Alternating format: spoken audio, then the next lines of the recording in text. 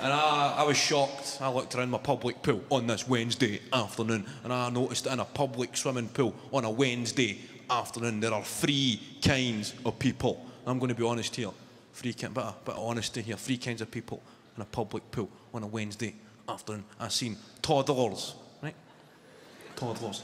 Paedophile. And the mentally handicapped. Now I felt self-conscious. It's pretty obvious I am not a toddler.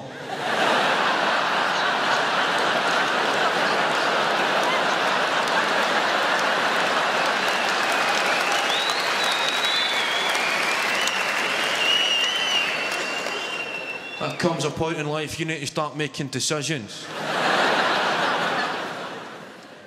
You need to think fast. You need to start taking your swimming gear down inside a farm foods bag to show you're not a pedo, you're just a bit mental.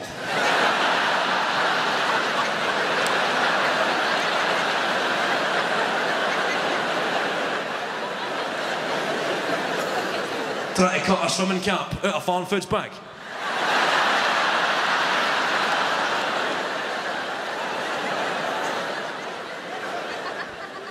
Because everybody that carries a farm foods bag has got a screw loose, isn't it? That is don't mean mentally handicapped, just a bit mad, right? That is the universal sign for do not approach me, the farm foods bag.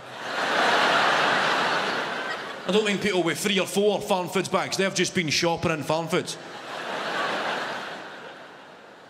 It's that one single, solitary, slightly faded. This is my farm foods bag. There are many others like it, but this one is... I've seen a guy with an inside-out farm foods bag. That is a statement of intent, isn't it? An inside-out farm foods bag.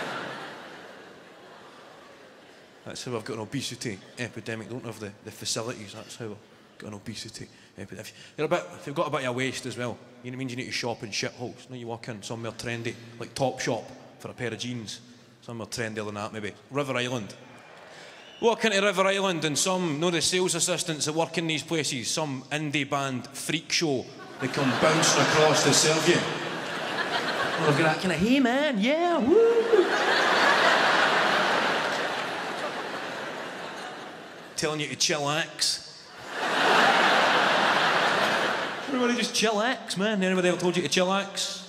They've took the word chill and the word relax and combined them to make, ironically, the most infuriating word there's ever been. Well, they come bouncing over this guy. They've got that kind of energy and enthusiasm that oozes from people who have now been punched in the face.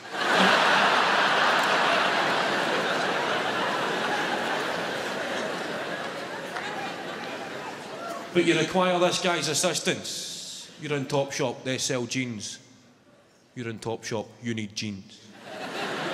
So I have to say, excuse me, mate, can I try on these jeans, please? And a 36-inch waist.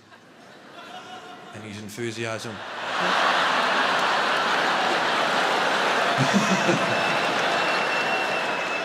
Was that you? Good to see you again. Hey, 36 inch.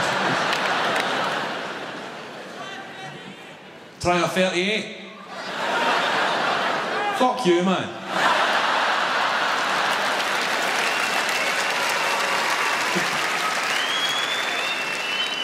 Ask the guy, try the jeans on, and a 38-inch waist. Good call, right? Shut up. 38-inch waist. Regardless, 36, 38-inch waist. You say to the guy, can I try these jeans on? And a 40-inch waist. 38-inch waist, and the guy, his enthusiasm just drains. Right?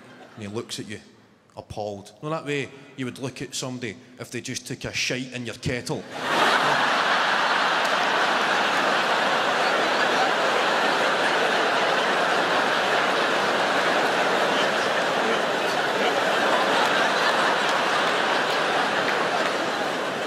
Imagine somebody took a shite in your kettle, you'd be furious, wouldn't you? It's a social faux pas.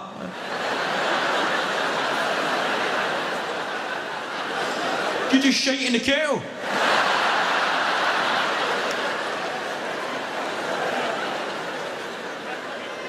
don't come into your house and shite in your kit. You've changed, man.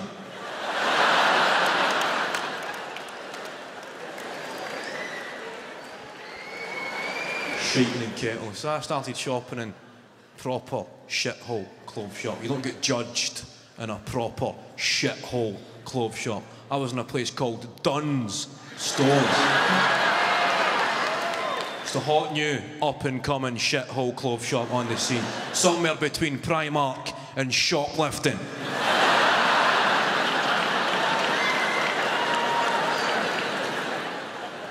Now I've got a theory about clothes shop. I find in a clothes shop, the cheaper the clothes, the more aggressive the customer. Right? Anybody ever done that thing?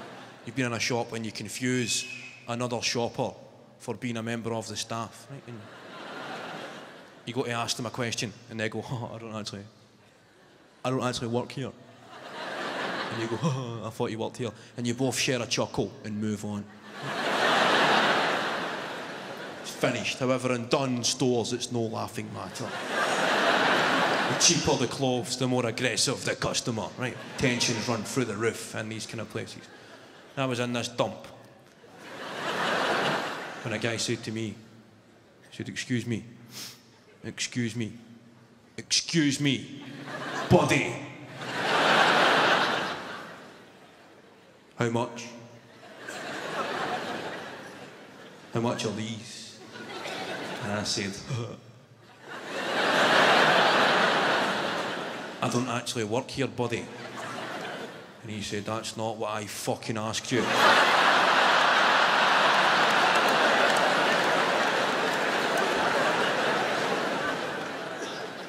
Done. That was my first ever job, part-time job. I used to work in TK Maxx. Thank you, TK Maxx. I was in charge of the changing rooms. That was my job. I was the guy that would count your items and then give you a number.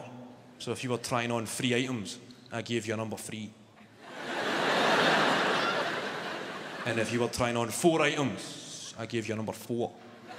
But we only had numbers 1 to 6. And this one time a woman was trying on 7 items. And everybody was fucking freaking out.